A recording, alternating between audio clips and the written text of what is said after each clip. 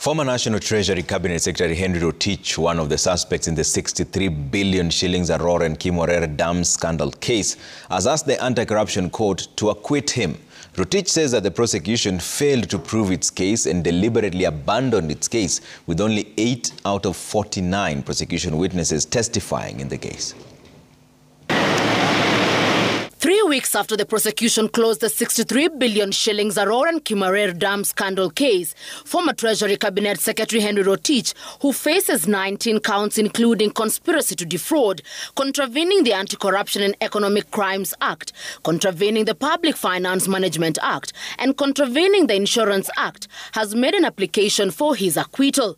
In the application to the Anti-Corruption Court, Rotich, who has been charged together with 8 other suspects, says the prosecution has failed to prove their case against him and all the other accused persons. The former Treasury Cabinet Secretary says the prosecution called 49 witnesses, but the prosecution led evidence from only 8 witnesses. The rest, 41 witnesses, simply took to the stand, but the prosecution failed to ask them questions. Among those who appeared as a witness was the former Agriculture Cabinet Secretary Peter Munya. Rotich argues that failure by the prosecution to question the witnesses was designed and calculated to waste judicial time, which is costly and inconveniencing to the accused persons. He further states that it was an abuse of the legal process, saying the DPP had the option of either withdrawing the prosecution or closing the case at the earliest possible opportunity, and that the DPP should never be allowed to engage in legal misadventure. You need evidence. Through his lawyer Kyoko Kilukumi, the former CS has questioned the grounds on which he was charged, saying he acted within the law. Rotich says the prosecution was ill-advised as the case was politically motivated and was bound to fail. He says the narrative that money was lost or stolen was fiction, as the Asset Recovery Agency has not been able to trace any stolen loot and freeze it.